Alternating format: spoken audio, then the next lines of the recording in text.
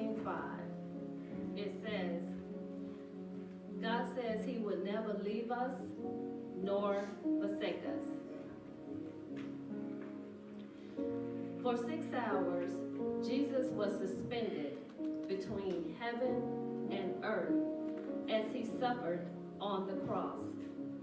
And he cried out, my God, why have thou forsaken me? This was the first time that Jesus had ever referred to the Father as God. Up until then, he was always my Father. Our Heavenly Father had to turn his back on Jesus because he could not look upon evil. And Jesus had taken on all the sins of this world, all of our sins. So what does this mean for me and you? It means that because Jesus took our place, that God would never turn his back on us, because he had to turn his back on his son. Amen. This is Mother's Day. This is a great and a wonderful day. But this is a hard day for others. I want you guys to know that God loves you. And I want you to experience his love and his presence during this time. Because this day is so hard for others. They'd rather be at home in the bed under the covers because they are missing and longing for their mothers. But you have a Heavenly Father that will surround you with his love, that will surround you with his presence. So I pray that you call out to him and call upon him this day, because he will never leave you, he will never forsake you, he will never give up on you. He will always and have always will love and protect you. Amen. Let's go before our great Father. Father, in the name of Jesus, I bless and thank you for this day. I ask that you bless all the mothers on their Mother's Day. I pray that it is a very special time for them. Father, I thank you for this service this morning, and I pray in the name of Jesus that you will have your way. So, Lord, we just give you all the honor, we give you all the glory, we give you all the praise, and we give you the thanksgiving for who you are and all that you are, and all that you are to us. Because one thing I know for sure, that you will be who we need you to be, when we need you to be it. So we bless you and we thank you. In Jesus' name, amen. Amen. Hallelujah. Bless the Lord. Amen. For this is yet the day that the Lord has made, and in it we will rejoice, and in him we will be glad. Amen. Amen. Good morning to you all. Happy Mother's Day to all the mothers, all the aunts, all the grandmothers. Amen. We say thank God for Mama. Amen. Amen. And I thank God for my mama. Amen. And I thank God for my mom being here in the place with us this morning. God, I give you praise. I give you thanks, Lord. Hallelujah. Hallelujah. Well, in Matthew, the Bible talks about those that hear the word of God and obey. They are likened to those that build their house on a rock. Amen. And that when the rains came and the winds blew, amen, that house was still standing. But those that did not heed and obey the voice of God, their house was likened unto someone who builds their house on shifting sand. And when the rains came and the winds blew, it says that house fell, and great was its fall. What is all that to say? We must build our house on the rock. Amen. And that rock is Jesus. Amen. And we just come to encourage you this morning. He won't fail. He won't. I said he won't fail. He won't fail. For in him is no failure. So whatever you may be facing, whatever you may be going through, however you may be feeling this morning, know that he will not fail you. As Deaconess Deirdre just said, he will never leave us. He will never forsake us. He won't. He won't. Amen.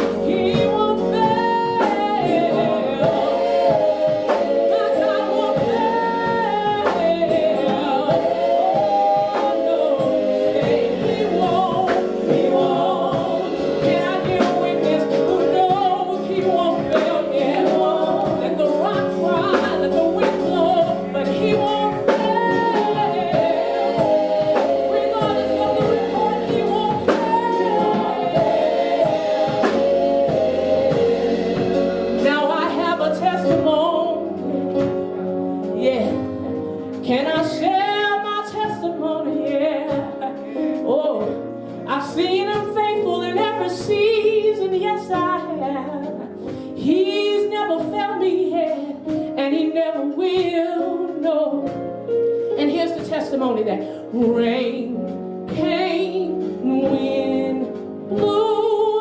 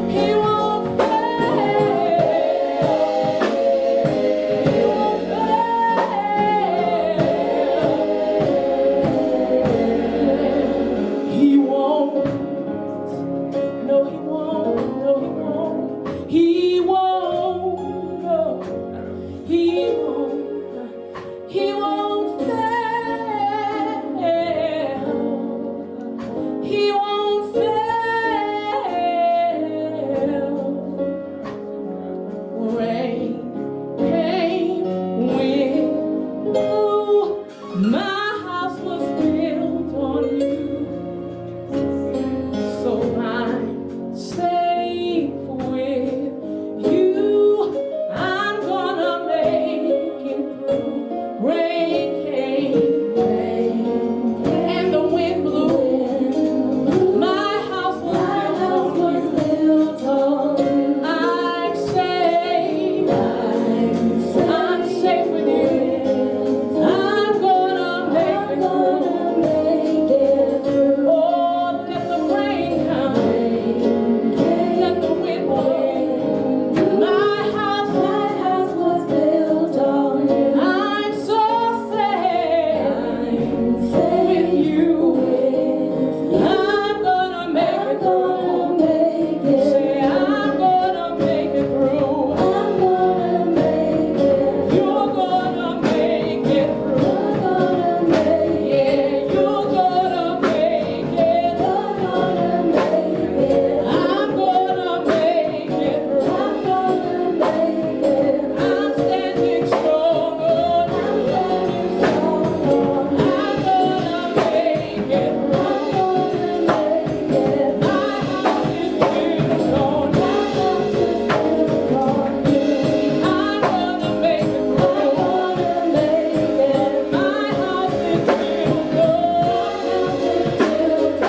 I'm gonna make it through.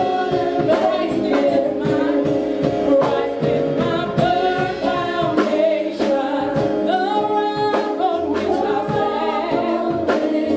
When everything around me is shaking, I've never been more glad that I put my faith in Jesus. He's never let me down, never let me down. I'm faithful through generations, so why would he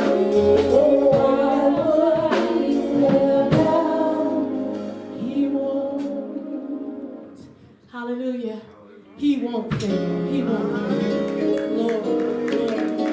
Hallelujah. So we will make it as long as our house is built upon the rock. Amen. He won't fail. Glory. And that is why I trust in God. Can you make that declaration? I trust in God. I trust in God. I trust in God. Hallelujah.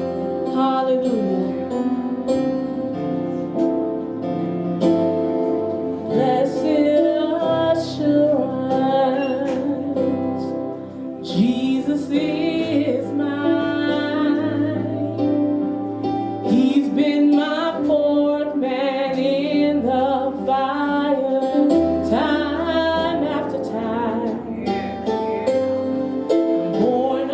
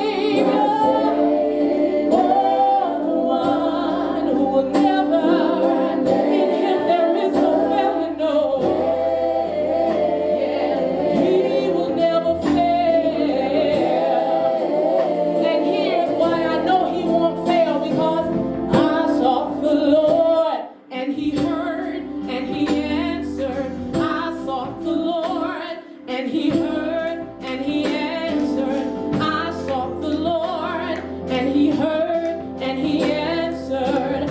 That's why I trust him. That's why I trust him. I sought the Lord and he heard and he answered. I sought the Lord, he heard and he heard. Yes, he answered. Anybody else got that testimony? That's why I trust him. That's why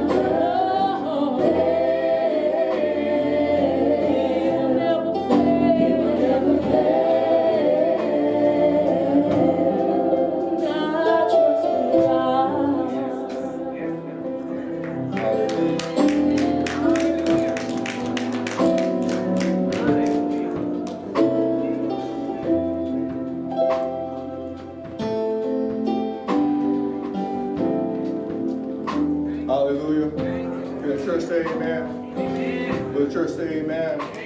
Hallelujah. We bless the Lord this morning for his goodness and for his mercy. Amen. Hallelujah.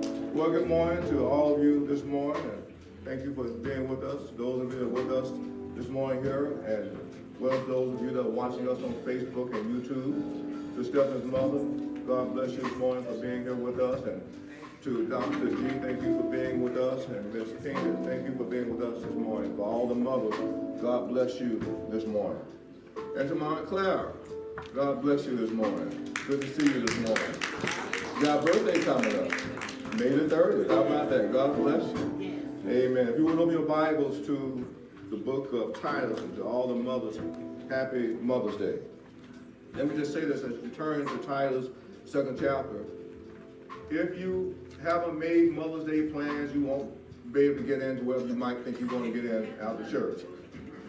The reservations have been taken up for months. So if you might have to do it after Mother's Day, because it's booked, believe me, it's booked. This day is celebrated other than maybe Christmas and Easter. This is the most celebrated holiday known to mankind. Mothers are special. Amen. Mothers are special. In Titus, the 2nd chapter, we're going to read verses 1 through 4, and it reads as follows. As for you, Titus, promote the kind of living that reflects wholesome teaching. I'm reading the New Living Translation. Teach the older men to exercise control, to be worthy of respect, and to live wisely. They must have sound faith and be filled with love and patience. Verse 3. Similarly, teach the older women to live in a way that honors God. They must not slander others or be heavy drinkers. Instead, they should teach others what is good. These older women must train the younger women to love their husbands and their children. To love their husbands and their children. My text this morning is Motherhood the Christian Way. Motherhood the Christian Way. Father, we thank you for this celebrated holiday. The day that we celebrate mothers, but more than celebrating mothers, we celebrate you. The one who has given mothers the right to become who they are.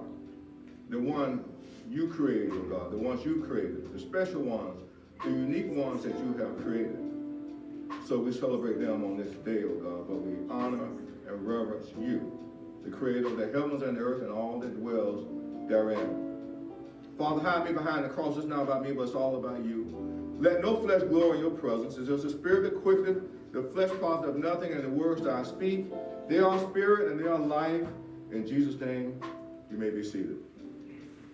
Also, as you're being seated, glad to see Takesha and her family, her sister, kids, and niece and nephew here with us today. As you know, her father was funeralized on this past Friday. So we're happy to see them with us this morning. Let me just start out by talking about the anatomy of a woman. I won't go too deep because I can't go too deep. I just said a little bit about a woman. A woman is the only one who can conceive. She's the only one that can conceive. She's the only one that can carry a baby and give birth. Only a woman can do that. The female is the only one with reproductive organs. She has ovaries, which are a key part of the reproductive function of women. She also has what's known as the fallopian tubes, which carry the egg cells from the ovaries. Fertilization of an egg cell by sperm typically occurs inside the fallopian tubes.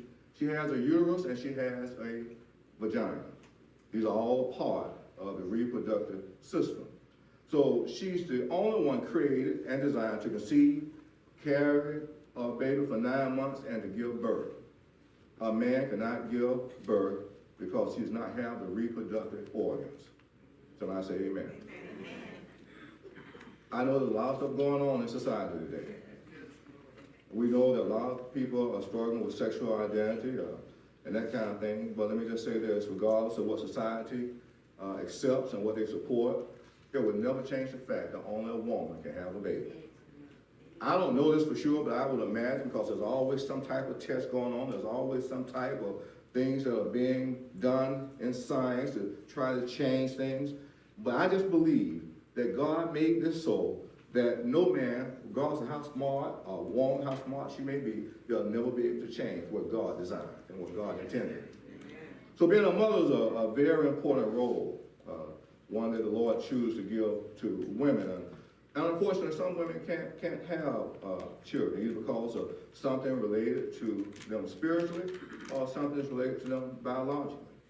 Hannah was a person who the Bible says that God said that he had closed up her womb, which possibly means that there was something going on spiritually with Hannah. So if God closed up her womb, God would be the only one that could open her womb, and that's what he did. So let me just say this, that some women, even though they can't have children, they can have bonus children, they can adopt children, and regardless, it still makes them mothers, because they still have to care for the children and still have that responsibility. Now, Paul writes this letter to Titus. Titus was a Greek believer. He was overseer of the church in Crete. And Paul had left him in charge because typically what happens is when an apostle goes out and establishes a church, he leaves somebody there in charge to carry on the teachings that had been taking place, that he had been teaching. So what he did was he selected Titus, and he sent this letter to Titus because he wanted Titus to continue in the vein that he had started about teaching. And so he says to Titus, he says, because he wanted to make sure there was no vacuum there, he gives Titus, charges him with these instructions. He says, look, he said, I want you to teach older women. But before he says that, he starts talking about men. I don't talk too much about men. I want to talk about women. He talks about men. He says that men should live a lifestyle that's worthy of respect. I want to tell you something that you won't respect a man unless you see that he's living a lifestyle worthy of respect. You don't respect me just because I'm a man. You respect me because of the lifestyle that I live. That's what it should be. Not just because I'm a man, not just because I'm a politician, not just because I'm a pastor, but it should be worthy of the lifestyle that I live. If I'm not living the lifestyle that I should live based on God's word, then you shouldn't honor me. You shouldn't respect me as a man. So he goes on to say to Titus, similarly, he says, I want you to teach the women, the older women. He says the older women, because it starts with the older women. There's something that they should be doing. He says, teach them to live in a way that honors God. Teach them in a way that honors God. Teach them to live in a way that honors God so that when people see them, they see God in them. He wants to do something in older women because what is done in older women will be passed on to younger women. See, it should be that in our houses, in our homes today, that the older women, grandmother, mother, aunts, older, they should be teaching the young women. Say amen. Amen. That's what, back in the day, that's what it used to be. He says, teach them in a way that they respect and reverence God, because that brings God glory. It brings him glory. He says, a life full of respect and love for others. They should be teaching older women, Titus teach older women that they need to love others. And that teaches the younger women that they should love others. And as a result of that, we got more people loving each other.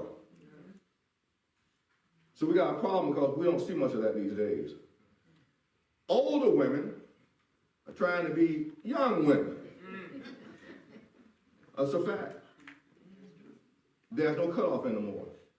I went to the mall yesterday, and when I went to the mall yesterday, I was getting my favorite bourbon chicken meal, and I was there, and I saw something out of the corner of my eyes that got my attention. What got my attention was this older woman who came in with a pair of hot pants on.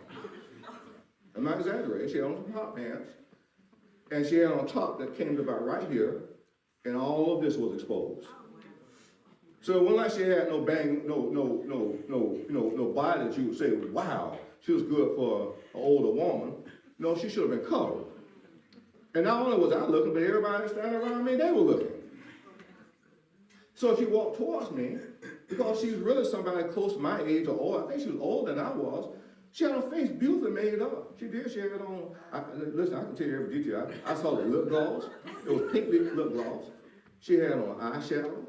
She had on the lines that came out the eyes and kind of came out like this. You know, she had. I saw the detail. Her hair pulled back in a ponytail. But the way she was dressed. The way she was dressed wasn't modest. It wasn't appropriate for somebody her age. It just wasn't. And she was with, I assume, her daughter, who she may have been in her 40s. Well, older women should teach younger women how they should dress. That's what they should be teaching. We don't see much of that anymore these days. We see older women trying to be like the young women. I don't go to the clubs anymore, but when I went to the club, there were 3 generations in there. There was the grandmama, it may have been the great-grandmama, the mama, and then the child. I'm just saying, they want to, it's just not the way it used to be. Our society has deteriorated. So Paul is telling Titus, I want you to teach this. We don't teach this in church anymore, because what we're trying to teach now are messages that make people feel good, as opposed to teaching them what God expects from us. And when somebody's teaching what God expects, they don't want to hear that person because they say that's old-fashioned. No, it's not old-fashioned, it's God. He wants us to live a certain way. He's demanding that we live a certain way. And there's no compromising with God. This is the way it is. So he tells the older women that they should be teaching the young women to love their children, to love them, to love their children. Why would he have to say, love your children?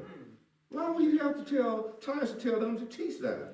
You would think that's a natural thing, that you love your children. He has to teach them to love their children. That means, that word love is philotenos. Let me spell it. Philoteknos. Philoteknos. That's the best I'm going to give you. That's the best I'm going to give you. Here's what it means. It means to be fond of.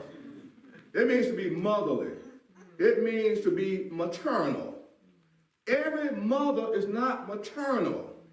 Every mother doesn't know how to be a mother. Every mother isn't born with maternal instincts.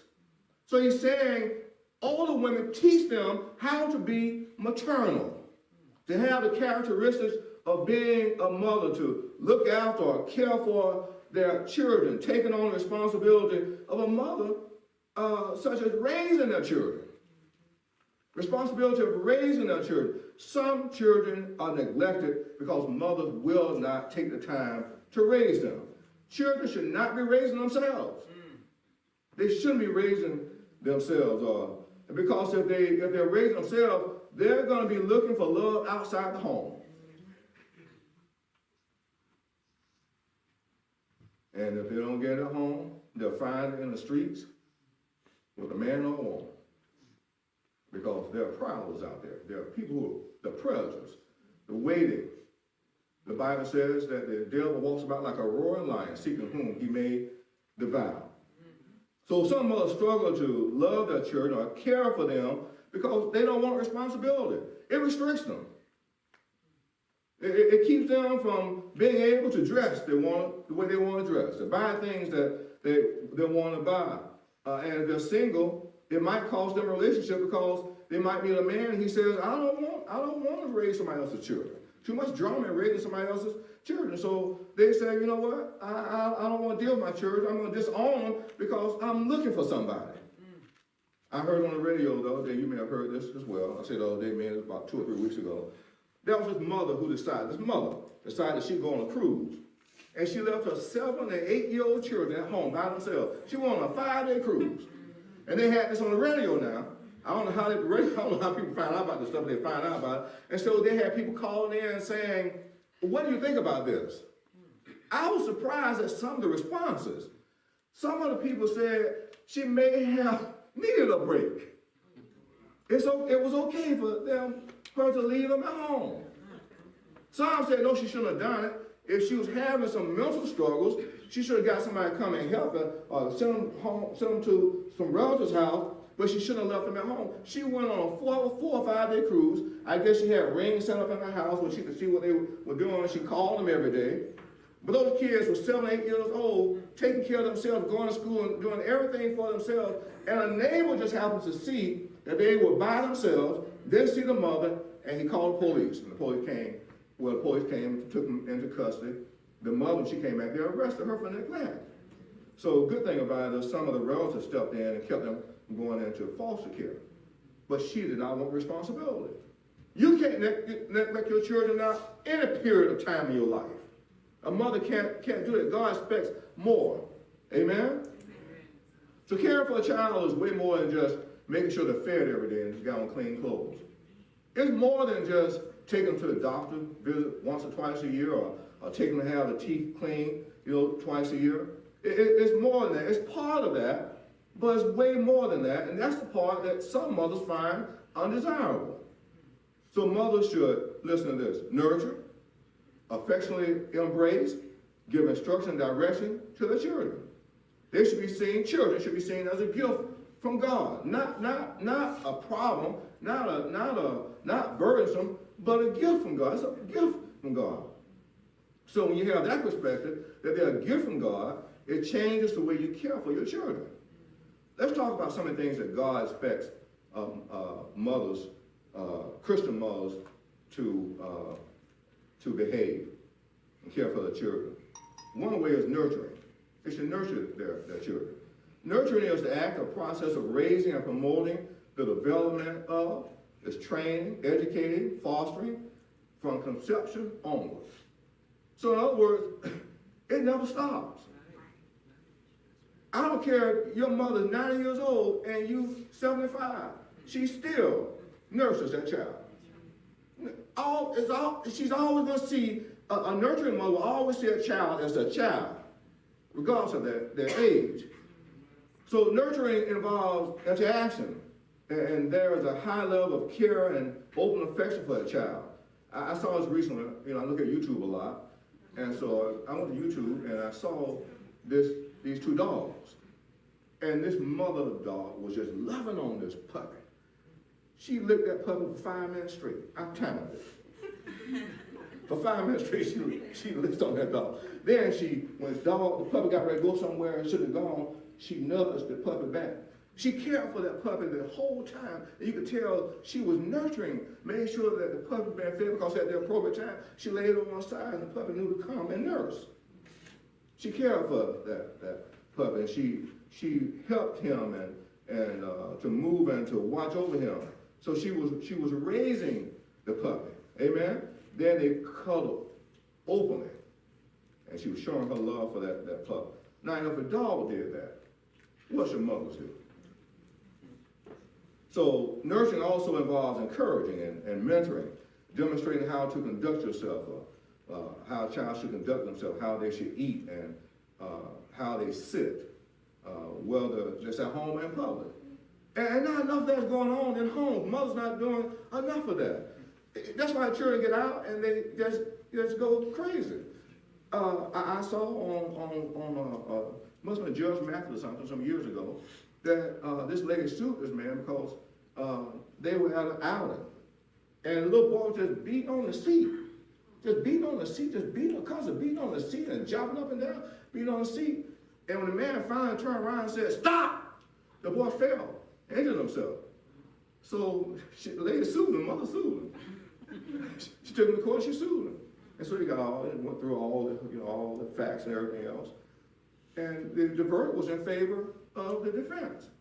Because he said, when the little boy was jumping up and down and beating the seat, "Did you say anything?" And she said, "No, I didn't. He's a child." And he said, "Well, you should control your child." Verdict for the defendant. At home, you got to teach them at home how they're supposed to behave. That's part of raising the child. Amen? And so it's affectionately embracing and hugging the child, touching them is very important. And a Christian mother will consistently reinforce the child's value and ensure that there's no lack of self-worth.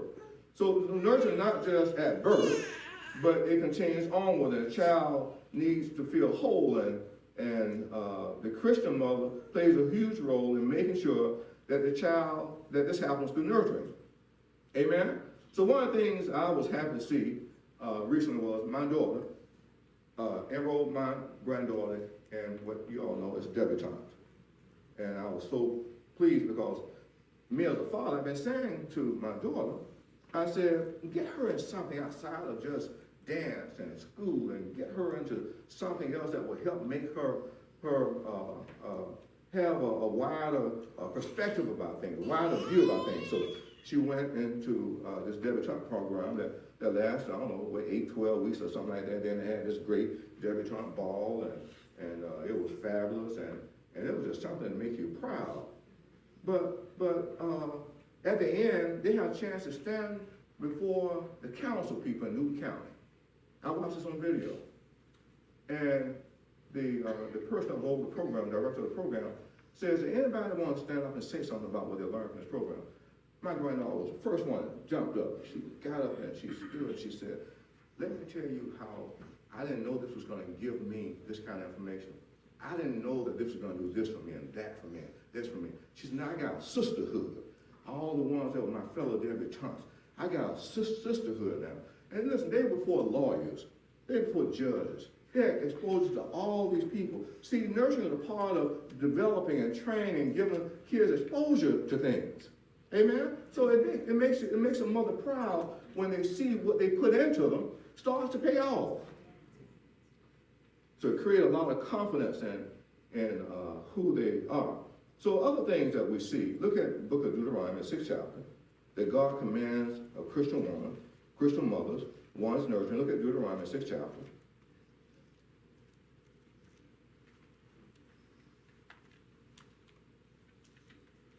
Look at verses 6 through 7. It says this, and you must commit yourselves wholeheartedly to these commands that I'm giving you today. Repeat them again and again to your children. Talk about them when you're at home and when you're on the road, when you're going to bed and when you get up. Availability. Christian mothers are available to their children. He says, you have to have availability for your children. When you're at home, you can't say, I'm watching my favorite TV program. I'm on the telephone. Don't you see I'm on the telephone? No, you have to be available. Amen? So whether it's early in the morning, whether it's late at night, it doesn't matter. See, your availability will influence how they think and feel about themselves. Am I important to you? Do I matter? Too many children are committing suicide. Too many children are committing suicide or participating in deviant behavior because of lack of availability of mothers. And they will look for attention from someone or something else. It happens all the time. There was a time when mothers wanted to be stay-at-home mothers, to enjoy their children and raise them. Now, I know you probably say, well, you're 70 years old. Don't nobody do that anymore. I understand because of inflation. I understand that mothers have to work, and by no means am I saying that women shouldn't have careers. I don't believe that. I believe women should have careers. I firmly believe that. I think women should do, if that's what they desire to do, then that's what they should do. But they have to understand, too, if they have a career, they have to be available for their children. And so you have to make sure you carve out time for your children. Amen? You can't come home and say, I'm too tired to talk to you right now. I don't have the energy. Work drained me. No, that's not the child's fault. Amen? So here's what it's called. It's called sacrificing. It's sacrificing your time to be with them and to be available. And everybody's busy, but you should never be too busy to spend time with your children. You need to support whatever it is they're doing. Go into their room, sit down and talk to them, ask questions, make sure you understand what they're being challenged with. It's availability. Mothers should be available to their children. Can I get y'all to say amen? Amen. Yeah, this is not foreign language to you, is it? Yeah. Look at Ephesians, the 6th chapter.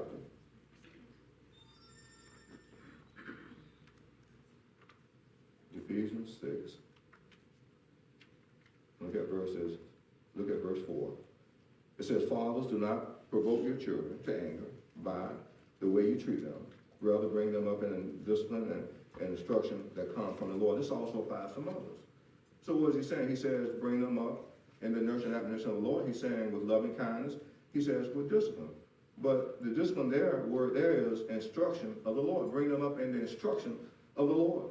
So mothers should be sharing the word of God with their children. They shouldn't have to come to church and hear it for the first time. They should hear it at home. Amen? And so they should not be a lost generation. And the reason why we have lost generation is because the word of God isn't being shared with the children. And so they are a lost generation, but we're at fault for that.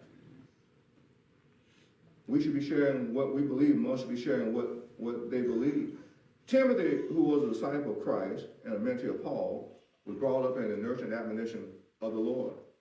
The Bible tells us in 2 Timothy, the first chapter and the 5th verse, or 7th verse, somewhere therein, it says that he had a grandmother and a mother who shared the word of God with him. So he says, Timothy, I know about your faith. It's not an unfeigned faith because your mother and your grandmother taught you. See, we should be teaching the word of God. Mothers should be teaching the word of God to their children. And you don't have to sit there and go from Genesis to Revelation. You can just find some things to teach on. You can find some things to teach on about honesty. You can find some things to teach on about integrity. You can find some things to talk about when it comes to who God is. But the word of God should be shared with them because the world is going to share its view. Why not mother sharing the view about God, giving them a biblical viewpoint about things? And they trust moms. You know why? Because your mom. Your mom. That child has had 9 months before anybody else to have influence on that child. When that baby's in the womb, the mother has established a relationship with them right then, an intimate relationship with them right then. Whether you're reading or just talking to them, whatever you're doing, you're establishing a relationship with that child and an intimate relationship with them. They trust mom. Another thing that God commands of mothers, Christian mothers, is discipline. Not discipline the mothers, but discipline the children. I think we got reversed. Sometimes the children want to discipline the parents. Want to tell them how wrong they are. But correction should be with love. Listen, discipline doesn't always have to be harsh and condescending. We think when we discipline somebody, you got to get all in their face and just tell them all about themselves and speak down to them and make them just feel some kind of way. But no, that's not the way God expects a Christian mother to discipline a child. Proverbs 13:24 says this, spare the rod and spoil the child. We don't want to hear that anymore. Spare the rod? What do you mean spare the rod? You can't beat these children today. The devil's a liar. You can. Just take the word beat out. But you can certainly discipline them. That's the problem. So some children are allowed to do things without any fear of discipline at all. So I know things are different now. I know you can't beat your children the way I got beat. I mean, when I say I got beat, my sister can tell you, I got beat. And I don't mean whipped, I got beat. My dad would go get the longest switch. It wasn't even a switch, it was a limb. And he was left-handed. That thing was like a whip. And sometimes he'd have us put our head between his legs. He'd grab my pants and he would wear us out. He would wear us out. And some of the dances that the kids are doing now, I was doing those dances back then because my dad had me moving all over the place. Trying to get out of the way of that switch. And it's interesting because he didn't beat my sister like that because my mom wouldn't let him. She'd say to him, you can't scar my daughter's legs. You can't do that. So she wouldn't let him whip him like that. But the boys, we got beat. And I got the worst beating of them all. And you would have thought it would have made me better. It finally did. Listen to this. I'm not ashamed to say this. I got my last whip when I was 18 years old. I was 18, I was a senior in high school.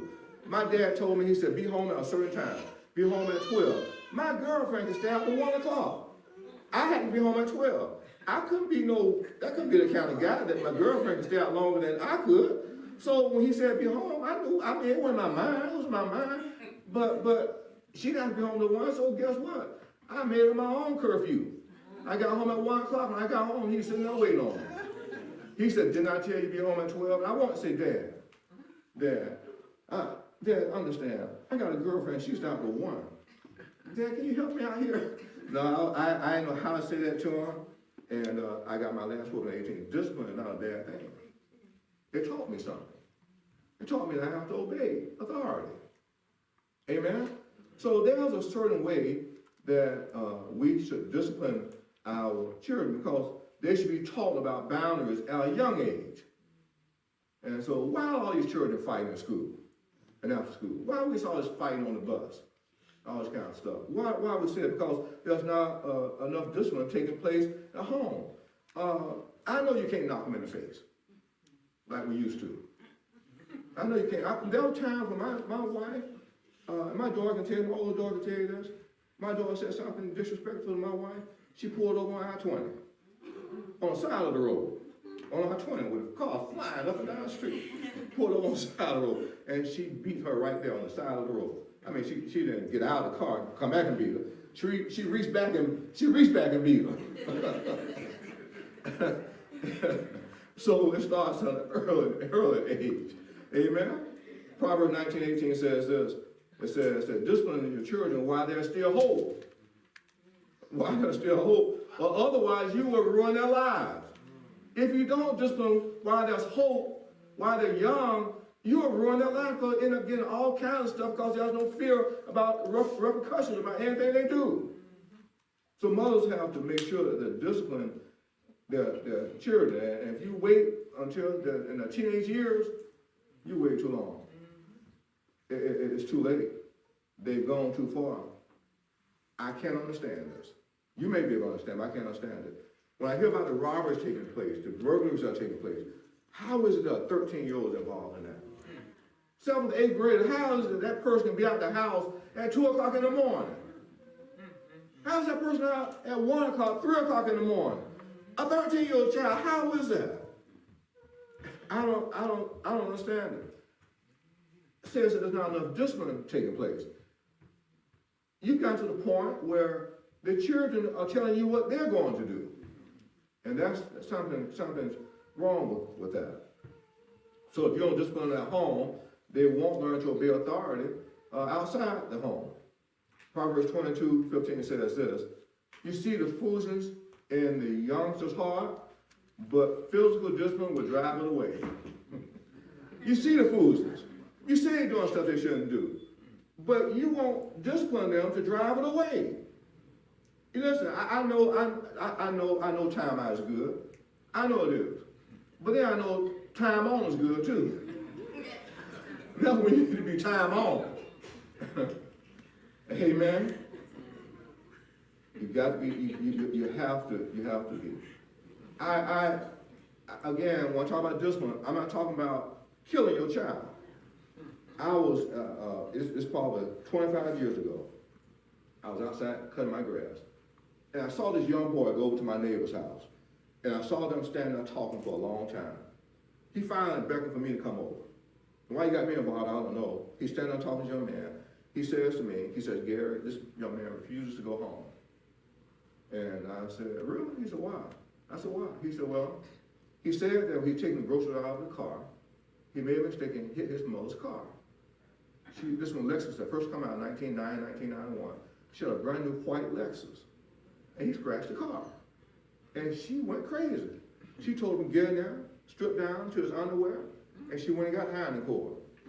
He ran. He left the house. He ran away. He ended up in our community.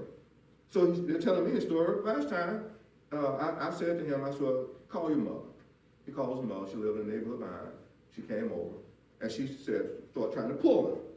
She said, let's go, let's go. He said, I'm not going because you're going to beat me. I'm not going because you're going to beat me. I'm not going to do that. I'm not going home. He grabbed hold to the iron rail of that man's porch. He refused. She couldn't pull it up. She said, what is wrong with you? I could tell she wanted to beat him right then. But he said, no, I'm not going home. So he said, again, I'm not going to let you beat me with this iron cord. I know there was a time when we got beat with iron. Children got beat with iron. I never experienced that. That's cruel. But they did it. I'm not saying mothers shouldn't beat their children with iron cords. It's inhumane. I said this to this woman. I said, if you beat this child with an iron cord, he goes to school with marks on his body, and he says, my mom beat me. I'm telling him right now, he comes to me, here's my name, here's my number. And I said, Mother, I'm going to testify against you. That's the only way she got that boy to go home. Now, when she got home, I don't believe she beat him with an iron cord, but I still believe she beat him. I think he suffered a beating. But you can't do that. That's not the kind of discipline God is talking about. You know, you can't do that. So one thing my wife insisted on when it came to our children, and they can tell you this, is that they would never disrespect her, and they could never talk back to her. No. She said this, I am your mother. She said it like that. I am your mother. 4 words. They were powerful words. And she said it all the time. I mean, up until the time, you know, until she left this earth, she said to our children, I don't care how old you get, you'll never be able to talk to me like you're talking to somebody else. That's discipline. You can't do that. And I hear her sometimes be sitting next to her. I hear her say, if you're going to raise your voice at me, I'm going to hang up this phone. If you can't talk to me like I'm your mother, I'm telling you right now, I'm hanging up. Then I hear click. She hang up. She wasn't going for it. It's how you discipline your children. See, it's from conception onward. And so she just never allowed it. And when you discipline your children, when you start at an early age, it'll carry on to adulthood because they know that certain things they can't do, they can't get away with. Whether it's the mom or anybody else that's in authority. Amen? So she would tell my granddaughter, because at that time she was oldest, she's always been old, will always be oldest, but she'd come in the house and Layla would take her book bag and throw it against the wall. And she said to Layla, she said, you can't throw the book bag against the wall. She said, I need you to gently put it there and take your shoes off. Told Chase the same thing, you can't do that. You can't, listen. And she said it with love and kindness. But there was a firmness to it too. Don't be beating up my wall. Don't beat up my wall. And then she said, baby, what can I get you? Now, she was harder on the children than she was the grandchildren. With the grandchildren, she was firm with them, but she showed a whole lot of love and kindness to them. She had chilled out, she had mellowed out a little bit. Amen? So you have to discipline your children, but make sure your discipline is balanced. Amen? It can't just be discipline, you have to show love as well. Go to Ephesians, the 4th chapter.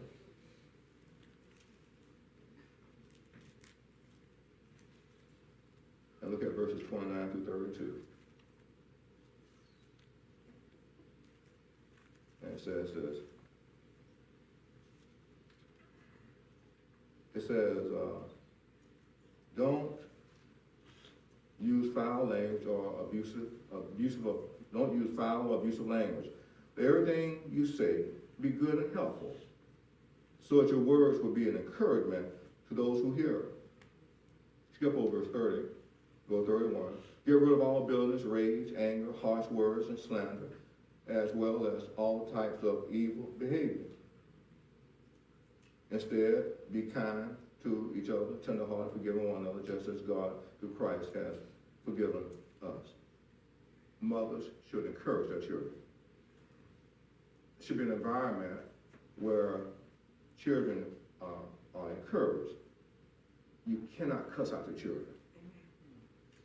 I see mothers cussing out their children, and I see the children cussing them back out. I'm thinking to myself, they wouldn't be in my house. You cuss me or cuss your mother, you got to get out of my house. You can't do that. But mothers can't use abusive, condescending language towards them either. Everything you say should be to encourage and motivate them. You should create an environment of verbal support, freedom to fail, and acceptance, affection, and unconditional love. When they don't succeed, you say, it's okay, you do better the next time. So you can't encourage when you're angry. So the best thing to do is wait until you calm down, wait until your rage has abated, and then say something encouraging, because you can say something that you'll later regret. Amen? I was at a gas station. I've told this story before. I was at a gas station, and I was standing up pumping my gas. I heard these cuss words going. You stupid MF, what's the F wrong with you? You knucklehead. And it got my attention. I looked over there, and I see this woman cussing her son out. Why don't I tell you she cussed that little boy out? She cussed that little boy out like you wouldn't believe. He was about 7, 8 years old. He was sitting there just kind of like staring off with fear in his eyes. I watched him in horror. And then she looked at me, and she said, what the hell are you looking at? I'll come give you some too. She said, this is my child. I just kind of shook my head. I just kind of looked at her. I wondered today what that little boy was like. That was 7, 8 years, and this probably been 12, 13 years ago. I wonder what that little boy's like today. I wonder, did he ever recover? Because if she did that out there, can you imagine what's taking place in the home? Whatever they do wrong, see as an opportunity to teach them to do better the next time. Encourage them, but don't abuse them with harsh words. Amen? And as we come to a close, look at Deuteronomy in the 4th chapter.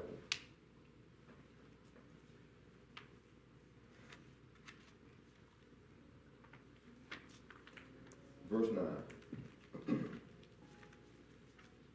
It says, but watch out. Be careful, never forget what you have seen, what you yourself have seen. Do not let these memories escape from your mind as long as you live, and be sure to pass them on to your children and to your grandchildren.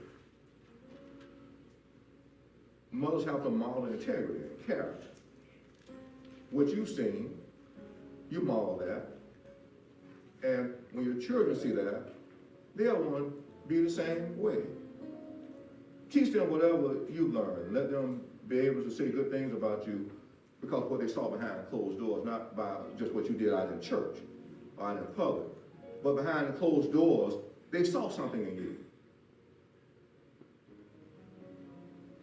They say you always acted with good character and with integrity. I was pumping gas at this gas station, and this young lady walks over. You know, most kids now, young kids, they don't speak to people. If you speak to them, like yesterday I saw a young guy driving an alley, and I said to him, oh, the color of that car is beautiful. Okay, thank you. Better say that thing back. Well, this particular day, this young lady, I didn't have to say anything to her. She was in her early 20s. She looked at me and she said, hello, sir, how are you? I said, wow. I said, that's a change. She said, what do you mean? I said, you're speaking to me. I said, most young people don't do that. She said, I was raised by my grandmother. She said, and what I saw my grandmother do, she said, that's what I did. She said, she was good for me. See, what they see, they need to see good behavior in you so they can model that same good behavior. You can look at children and tell whether they've been nurtured. You can look at children and tell whether they've been cared for. You can look at children and tell whether they've been encouraged. You can look at them and tell whether they have had somebody in their life that they can model after. Most of the time you can tell just by interacting with them. You'll see it. They've had somebody in front of them. Somebody who has invested in them. I can look at this church. I know, I can tell from the children, by the children, whether a mother's spending time with them. I don't care if they're singing in a praise team. I don't care whether they're ushering. I don't care whatever they may be doing or they're singing in the audience. I can tell whether this child has had some influence by that mother. And I can honestly say, I believe that every mother in this church has done a wonderful job. Every mother, give yourself a hand. You've done a wonderful job. So Christian mothers must take their responsibility seriously.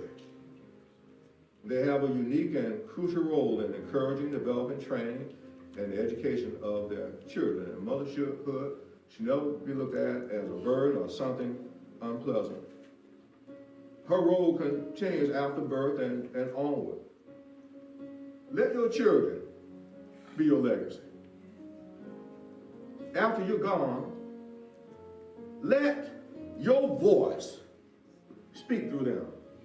Let your life speak through them. Let their actions be a reflection of what you have imparted into them. Let them be your legacy. You got to invest, not just with your money, but with you. If you see them slipping in the wrong direction, get them help. Therapy. Say therapy. Therapy is not a bad word. We think people have to be crazy to get therapy. No, sometimes you need somebody that can talk you through some things. Sometimes kids need somebody that can talk them through some things. Because mothers don't understand, fathers don't understand. They need somebody with the skills who've been trained to help them get to the other side. So if you see them slipping, find the help that they need so they can get back on the right track. Love them through the good and the bad. The good and the bad. They're not all going to be perfect. You weren't perfect. I wasn't perfect. I'm not perfect. But my mom loved me through my good and my bad. A mother will see some kind of child that no one else sees. A mother will see that.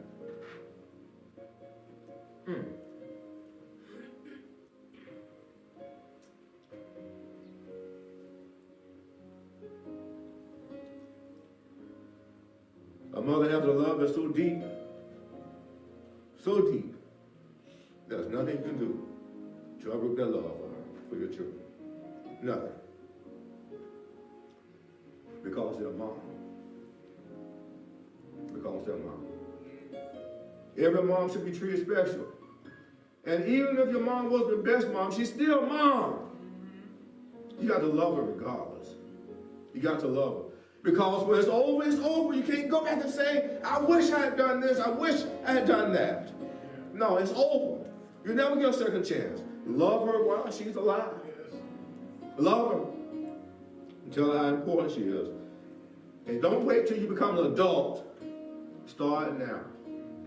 Tell your mother you love her. I got my mother flowers when I was 6 years old. I went to the hillside and picked up some flowers, just picked them off the side of the hill. I'll never forget some little yellow flowers. Papa's done growing in our yard today. And I went and got a pack of peanut butter crackers. I had a paper out, went and bought a pack of peanut butter crackers and gave it to my mother for her birthday. That was the start of something. From that day to the day I died, I sold it to my mother's life. Birthday, Christmas, anniversary, until the day she died, to the day she took her last breath, I sold it to her life. I made sure she was taken care of because she was mom. There's nobody like mom. Nobody. She's been dead 15 years. But I'll never forget Annie Queen Hicks Turner. I'll never forget her because she was mom. She could do something for me that nobody else could do. She could soothe me. There was something about mom. When I had a problem, I could go to mom and just say, Mom, let me tell you how I'm feeling. And mom would listen. And because she was a Christian mom, she knew the right things to say, the right scriptures to give to me. Because she was mom. She didn't know what I'm teaching you today, but it was in her heart to do it. Anyway, I just made her out. She didn't, but she did it anyway. Because she was mom. Pray for your children that they remain holy. Pray for their protection or safety. And pray this, that God will always have his hands on them, and they will allow God to have his hands on them. Always. And regardless of what they do, make sure you show them that you love them and that you always care for them. That's Motherhood the Christian Way. Can we give them a shout of praise?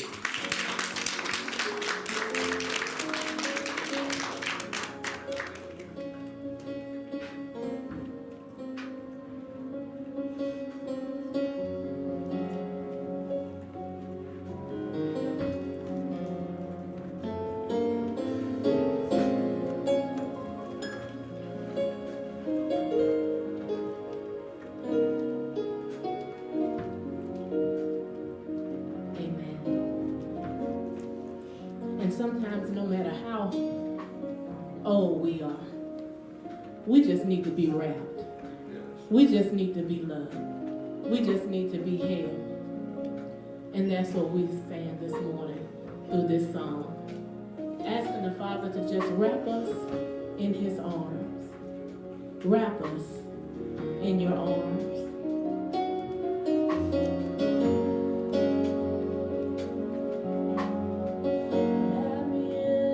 Wrap me in your arms. Wrap me in your arms. Wrap me in your arms. In that secret place, wrap me in your arms. Wrap me in your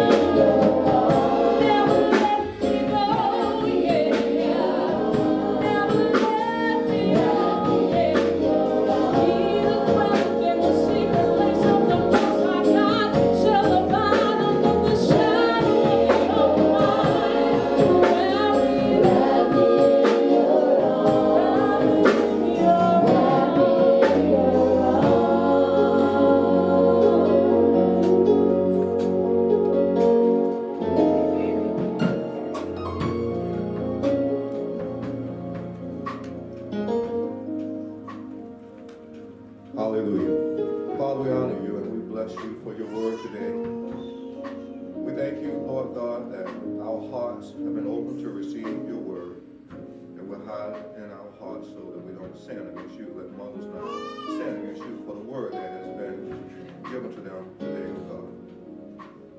We thank you, Father, for mothers, and we thank you, Father, for who you created them to be. That they will seek you diligently.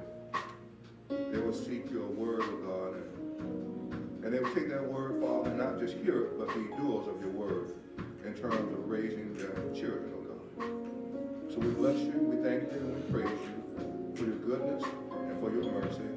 In Jesus' name, we pray. Amen. At this time, let us receive our tithes and offerings.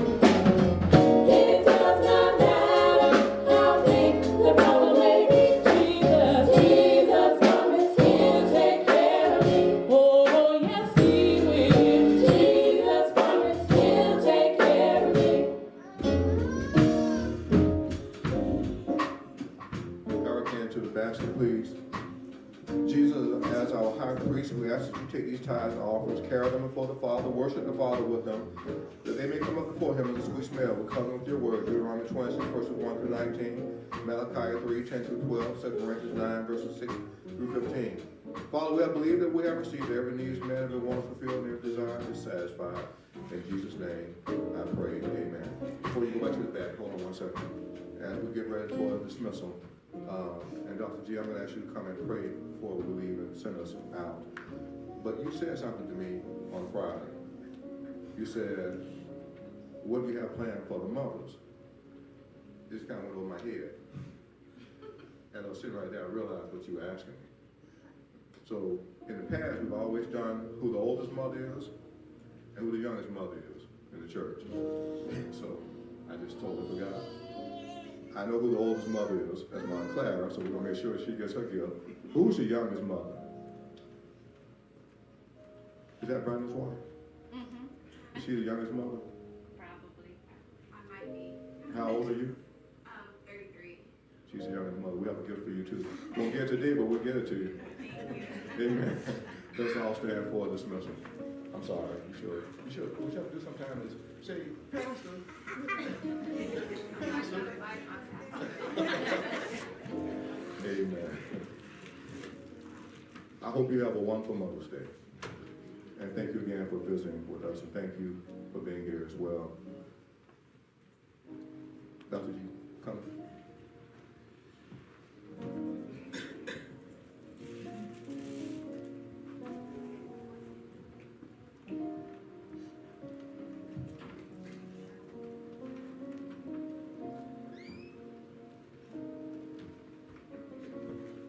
The song said I can call him in the morning, I can call him in the day.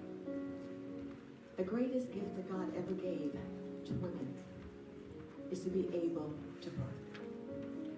One of the cards, I haven't given it to Mom yet, but there was a card that I got 3 cards, and one of them said, strong women raise strong children.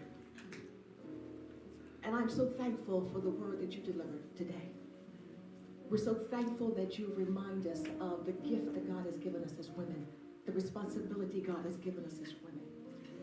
Right before we left this morning, I only saw like a little bit of the news, and when I heard that there was a shooting in a nightclub, and I don't know if you heard it, 6 young people were killed. 6 mamas, daddies, families on Mother's Day. One of the things that we need to understand is how to cover our children with the blood of Jesus. How to encamp them. The greatest gift we can ever give, the legacy which you talked about, is not giving them iPhones and Jordans, but the faith of Abraham, Isaac, and Jacob. Being able to pass on our faith. So that when we're gone, they know how to get a prayer past the ceiling. When we're gone, they know how to connect with God. And I'm so thankful, so thankful. Last year when we came here for Mother's Day, Aunt Claire and my mother were around the same age, 89. Had no idea that 6 months later she would have a stroke. And this is the second time she's been in church since she's had the stroke. And God has been so faithful. And even as you were singing praise and worship, what is the example my mom has left me? That she can't lift up her left arm, but she can lift up her right one. And that she can praise God in the midst of everything. And so this morning, as we leave this place, as Pastor has already said, Mother's Day becomes a challenge for so many who have lost, even mothers who have lost their children. But we thank God for the memories. We thank God for the mothers. We thank God for the women that God has placed in our lives, the mothers, the big mama, the aunties, the mentors, the coaches. And I challenge you today to not let grief, sorrow, or despair overwhelm you. To remember all of the memories that God has given you. God has been so faithful to all of us. So Father, even now, we thank you for this place called Good Works. We thank you for the word that was delivered. We thank you for the man of God who made a deposit in each one of us. Good and fertile soil. We're not just hearers, but we're doers of your word. We thank you for the word that has been hidden in our heart that we won't sin against you. Now, God, help us to walk out this thing as mothers. Help us to be strong, and help us, God, to be passionate, and help us, God, to be examples of what it means to love you and to love each other and to love our children, our grandchildren, to be legacy carriers and legacy keepers. We're asking in the name of Jesus that your hand would rest, rule, and abide, that you would uphold us at the right hand of your righteousness, that goodness and mercy shall follow us all the days of our life. We serve the great I am. Nothing is too hard for you. Speak strength now, God. Sustain, surround, and save us. Deliver us from all evil. Let no weapon formed against us prosper. Father God, today we dwell in the secret place of the Most High under the shadows of the Almighty. And Father, today we give you glory. We give you praise. We honor you for your faithfulness, for keeping us from one year to the next. You're a keeper. You're a sustainer. You're the lifter of our head and the rock of our salvation, our promise keeper, our way maker. And today, God, we honor you. We glorify you. We magnify you. And with our hands lifted up and our mouths filled with praise, we will bless you with everything on the inside of you. And we will give you glory. We honor you this day in Jesus' name. To every mother, grandmother, big mama, auntie, nanny, co-worker, teacher, bless you in Jesus' name. Go in peace, and may the peace of God go with you. Amen.